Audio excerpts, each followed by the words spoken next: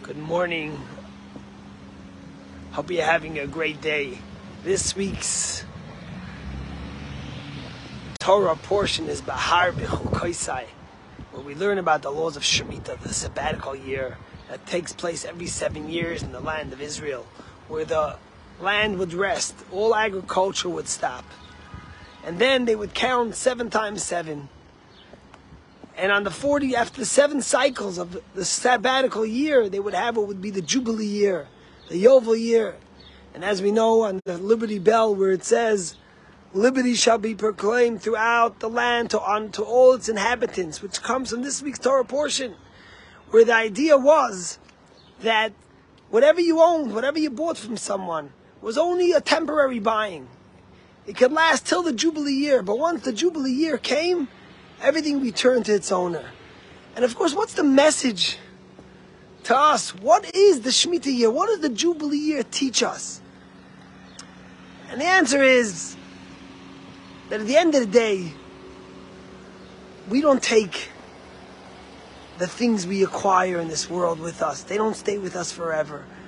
And what the Torah is trying to remind us with the Jubilee year is that, hey, this is to give you perspective. The sabbatical year makes you rest every 7 years and let everyone take your fruit. The Jubilee year makes you return the land to its owners, because ultimately what you acquire is not physical and monetary things. What you acquire in this world is your values, is your name, is your good deeds, is the Torah, is the mitzvot, is the kind things you do. You know, yesterday in Omaha, Nebraska was the Berkshire's Hathaway's shareholders conference event that takes place once a year, and it's very celebrated because there's 2 very famous people. One, of course, is Warren Buffett, who at 92 years old, one of the most successful investors ever. And then you have Charlie Munger, who's 99 years old. And together with Warren Buffett, they've been investing and have grown Berkshire's Hathaway's into this remarkable thing. And why do people celebrate them? They celebrate them because of their financial success, their acquisitions, their growth.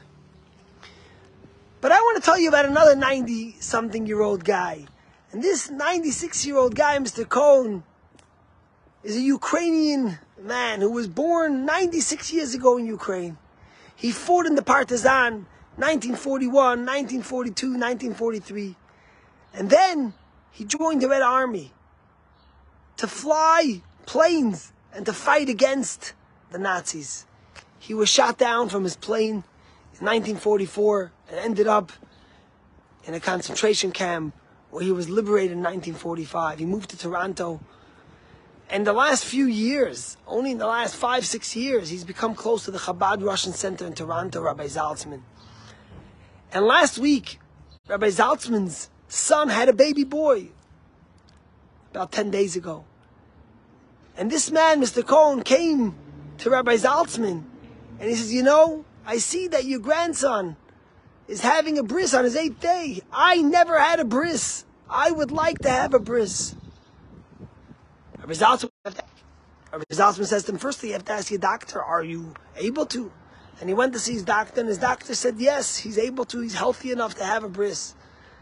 And lo and behold, last week in Toronto, the 8-day-old baby of Rabbi Zaltzman had a bris. And 96-year-old hero came, Mr. Cohen, Martin Cohen, came dressed with his medallions, with his Red Army jacket, with all the things that he got, all the awards that he got, and he had a bris milah.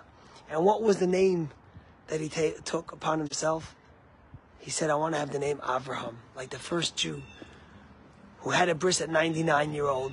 And I don't know if since Avraham, 3,500 years ago, had a bris at 99, was there another 96-year-old who had ever had a bris. So the thing is like this. Charlie Munger and Warren Buffett have acquired so much wealth. But what are they going to take with them? I'm sure they did good things and they were kind, and those things will go.